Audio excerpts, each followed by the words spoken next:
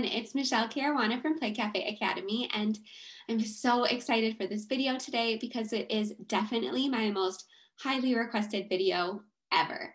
So if you guys have been following my channel for a while, you know that I've done a ton of tours of our inside, our play area, our baby area, our sensory corner, our bathrooms, behind our cafe counter, our kitchen, our fridge. I've shown you guys in person behind the scenes of all of that, but today I'm going to get a little bit more specific and I'm going to share how much each of our toys and pieces of equipment actually cost. Now, I'm not going to show you every single piece of play food and things like that because it would take hours, but I am going to show you which toys and pieces of equipment took up the biggest chunks of our budget so that you can start estimating your startup costs if you are looking to open a similar business. And if you are new to my channel, don't forget to subscribe. I put out a new video all about Play Cafe ownership every single week. All right, without further ado, let's walk through the play area and see how much each of our toys and pieces of larger equipment actually cost. All right, let's start with our most expensive piece of equipment. This is our Lilliput Playhome Bakery. So it's actually so cute on the inside. So it has a little counter. We put all sorts of little play food on the shelves and things like that. It has a really nice floor. This was after probably like 5 or 6 years of use. We did have to constantly repaint it. So I will say, for being such an expensive piece of equipment, it needed a lot of maintenance, but it was still super cute and everybody loved it. And it was our biggest cornerstone piece in our indoor playground. And it cost about $14,600. Now, we did get a little bit of a discount because we bought a display model from one of the conventions. But again, this was something that everybody knew us for. The kids absolutely loved it. And I loved working with Lilliput Playhomes. All right, the next piece of equipment is our other Lilliput Playhome. So this was our art studio. So there's a little peek inside. We changed this one up all the time. So at first it was an art studio, but it got super messy having art supplies all over. So then we switched it to a little house. So we have a little Melissa and Doug couch in there. We have a little playset kitchen. I highly recommend, and I'm going to probably say this a couple times, buy commercial grade. Don't buy things that are meant for people's homes.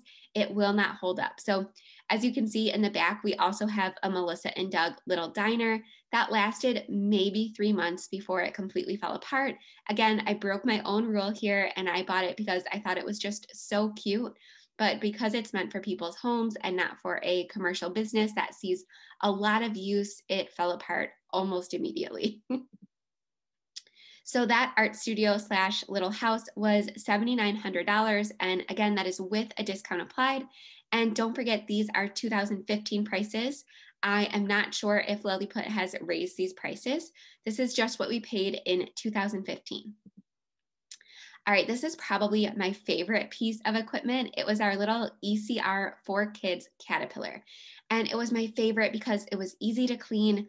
This saw constant use over 4 years and it was still in absolute perfect condition when we left. So it didn't require any maintenance. It didn't break. It didn't show any signs of fault ever. And it was just so cute and bright. And as you can see, the kids can kind of crawl all the way through it. So I absolutely loved this. And unlike a lot of the other pieces of toys and equipment that we had to constantly replace, this one, again, stayed so perfectly well maintained throughout the entire time we had it. And it was only $300 on Amazon. So I cannot recommend this piece of equipment enough. And it really went with our colors. And again, I love how bright it is. This boat, I have a major love-hate relationship with. We never had an issue. However, we did get a lot of comments that parents were worried that their little one's fingers would get stuck when the boat was rocking or things like that, or that their little one would kind of slip down and fall into the base of the boat. Again, we never had an issue. We had it for about 2 years.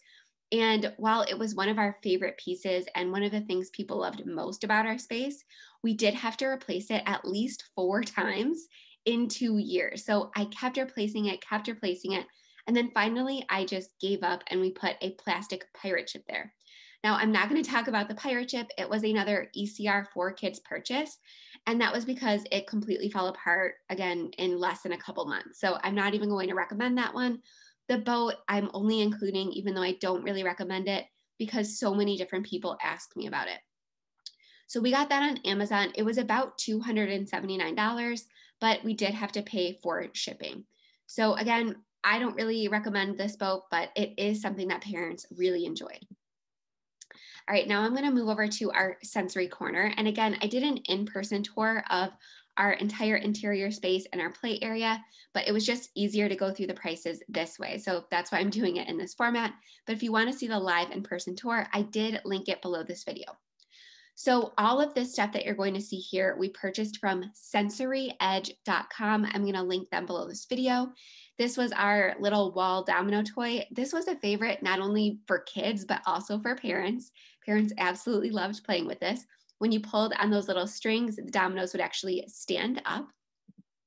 And this was only $169. We had this for over 3 years, and it was still in absolutely perfect condition when we sold it to another indoor play area.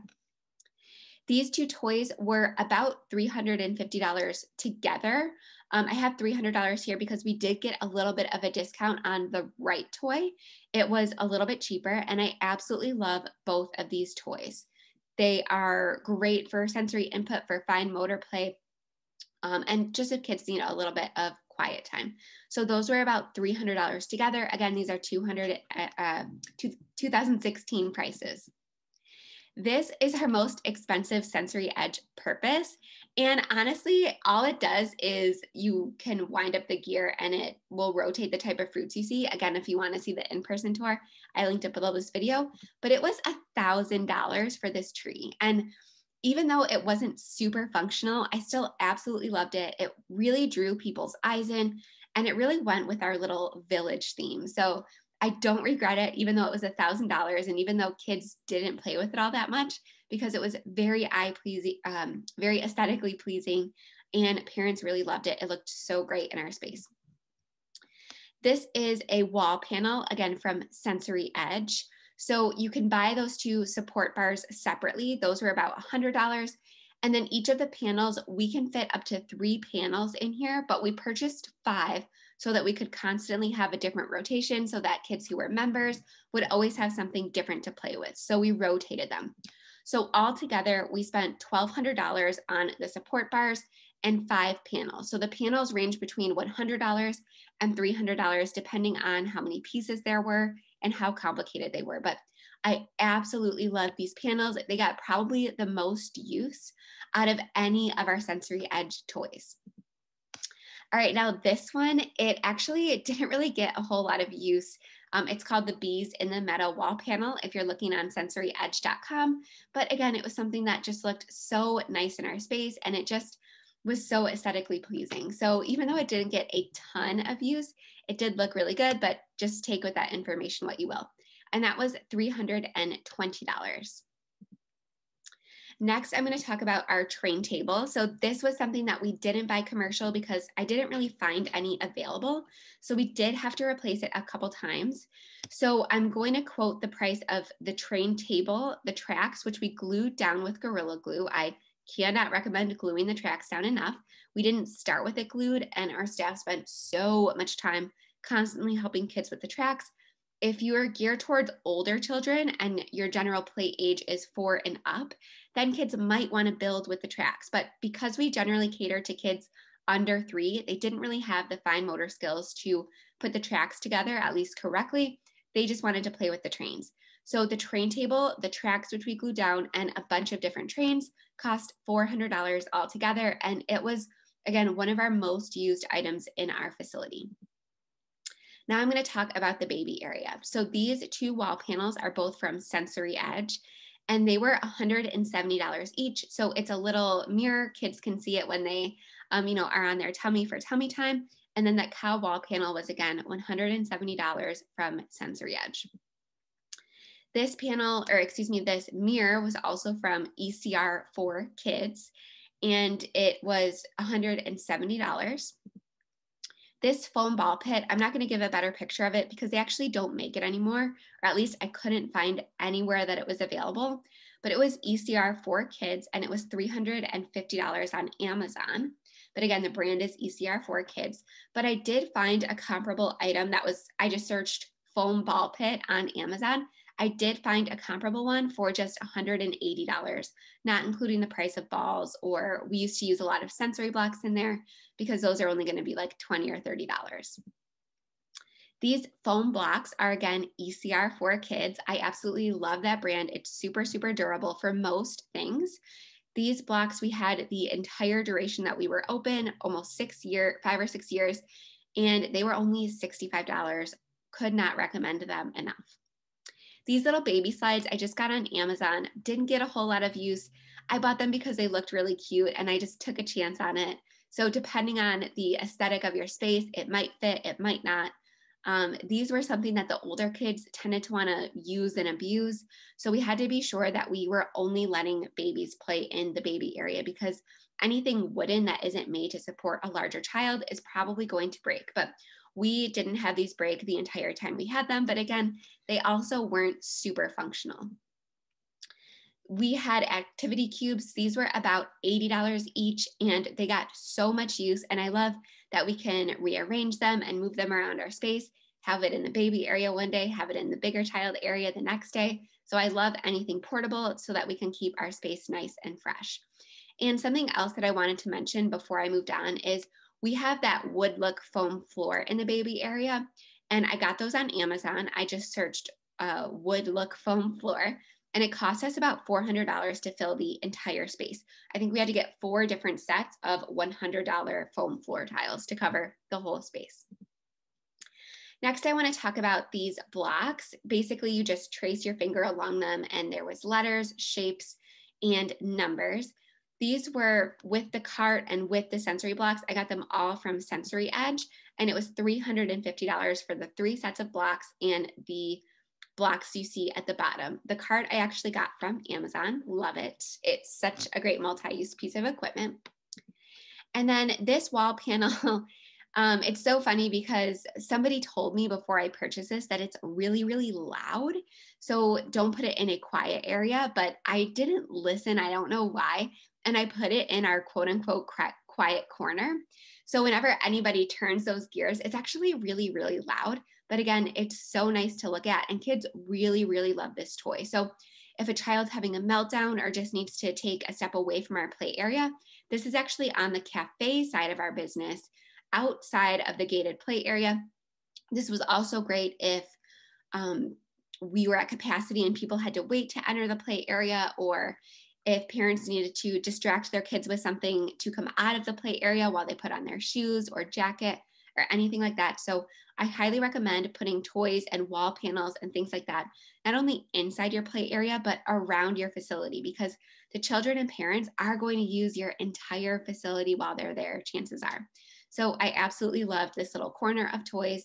And it was, again, also perfect if a mom had to breastfeed and wanted a little bit more privacy. We, of course, would never require that, but this couch and little quiet corner in the left-hand corner, there's a couch. It was a favorite for moms or children who needed just a little bit more space and or privacy. And that was $400 for that wall panel. But again, I love it. It's just a little loud. So if you're planning it for your space, just be a little cognizant of where you're actually planning to put it.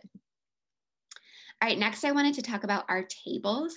So if you've been following my YouTube channel for a while, you know that we used to have black pointy like square tables without the rounded edges.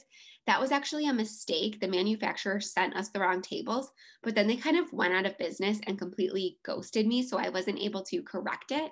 So about 2 years into our business, we replaced them with these tables from Amazon. And these tables from Amazon were only $117 each. We had 12 of them. So we had 6 outside the play area and then 6 inside the play area. They're just from Amazon. And they were probably 10% of the price. So they were a 90% price reduction from the ones that we purchased from like a professional furniture, restaurant furniture store. And they were so much better. They did require us to tighten the legs quite often because we did move them around for parties and things like that. So we did have to tighten the legs quite a bit. I would say like a couple times a week. But to me, it was so worth it for the price, and they're safer. They are so much more, they make our space so much brighter, and I just love them so much. Could not really recommend them enough. And then finally, our chairs. So our chairs we did also get from that furniture company.